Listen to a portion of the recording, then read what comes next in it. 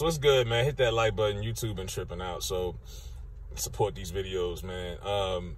The news, man. So the New York Post has decided to plaster these screenshots of Ja Morant inside this strip club from a couple of weeks ago. Really not a good look. Let me ask you a question. When somebody has already been proven innocent and there's nothing to be charged and everything's settled, what is it when they keep putting stuff out? It's a smear campaign.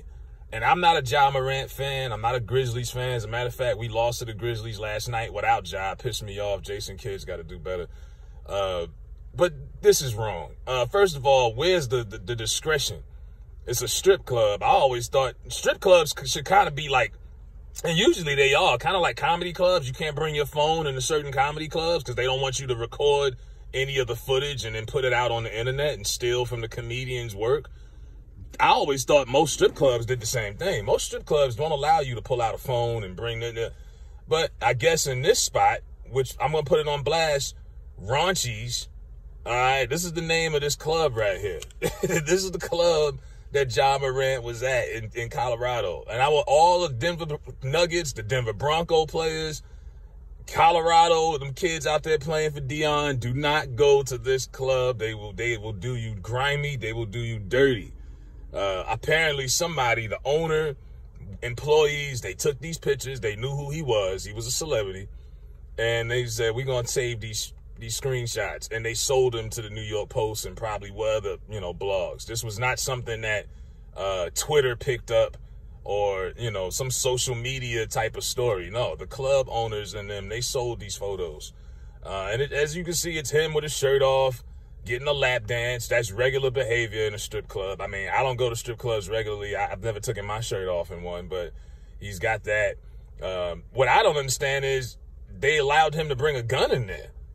And if I'm an owner, this is not good press because I'm like, okay, y'all got these photos. So y'all seen him in the club waving the gun and y'all had no issues with it. He wasn't kicked out of this club. He wasn't banned from this club. He could probably still go there tomorrow if he wanted to. You know what I mean? And so it's like, why have an issue with it now to try to continue to make buzz for yourself and the club itself? But it's just not, it's dirty behavior, man. Ja Morant, I think he's still going to get some kind of suspension from the NBA. Because when you're an athlete and you work for one of these big infrastructures like the NBA, the NFL, it's one thing for you to beat your case in court. You got to then now deal with your punishment from the league. Like Michael Vick had his thing with court, and after he settled that, they gave him his prison time. He still, after serving prison time, had to deal with his punishment from the NFL.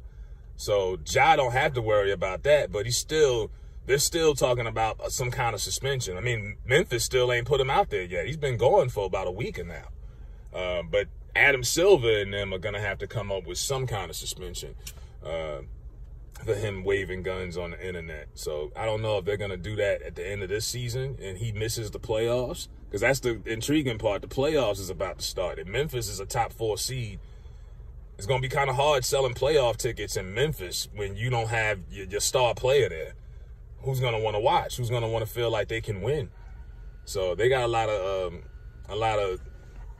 of things they got to deal with. But yeah, this strip club right here, Raunchies, you know what I mean? It was like, yeah, well, that's the kind of behavior people have in there. I wonder what it smells like in there. You know what I mean? Raunchy strip club. But yeah, it was dumb. Like I say, this is one of the most self-inflicting things I've seen a celebrity of his caliber to do in a long time. And, does he deserve some of this backlash he's getting? Yeah, but to have his discretion just completely exposed, that wasn't cool. You know what I mean? That wasn't cool at all. He didn't deserve that. As dumb as he is for doing what he did with the gun, we seen enough. You know what I'm saying? The visual with him and the gun and the shirt off in the club was enough. We need to see screenshots. And if they got screenshots, the next thing to probably come out is video footage. And not the video footage we've already seen of himself that he put on Instagram. So the smear campaign is in full effect. And what these smear campaigns do is when things get cooled off on the legal side, like they have, they continue to put stuff out like this so then the NBA can react to it. Because legally, this story's over. Now the NBA is the one looking into this and saying, oh, you know what I mean? So Adam Silver has been nothing but a pushover since he took over. He's a players commissioner. And he doesn't rule with the same iron fist as David Stern did.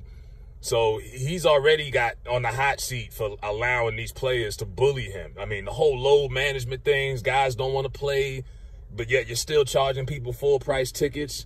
You know, the whole All-Star thing, players used to have to come to All-Star weekend mandatory no later than Friday night, Thursday evening. Now, some of them guys didn't show up until Sunday morning. Like, and it's just a 2-week vacation for these players. Like, Adam Silver has allowed these players to really just run over him and do whatever the hell they want. You know, the whole structure is all player-friendly. But now people are holding his foot to the fire to see if he's going to finally be a boss and actually lay the hammer down on somebody. A superstar at that.